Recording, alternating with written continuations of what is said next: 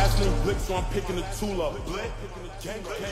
My stepper gon' brush him if I press the button. Too drippy to scuffle. The Blick in the duffel, it came with a muzzle, so it is one of the most misunderstood professions, so let's break it down. 1, you don't need a PhD or even a bachelor's. You don't need years of experience. And no, you don't even need to go to college to become a network engineer. All you have to know is these computers on a network have to talk to each other. Network engineers basically maintain, troubleshoot, architect, and deploy these solutions. In simple terms, network engineers are the ones that make these computer devices on the network, like printers, computers, laptops, talk to one another, and they secure them on the network. It's simple as that. And they make sure the data is running smoothly and securely on the network. Let's go to the whiteboard and I'll break it down even further. So to form a network, all we need is nodes on the network. So this is PC1, we've got PC2, and we've got PC3, and we may have some laptops and maybe some printers on the network. And they all connect to a central network. This is a network. And this could be a local area network that is within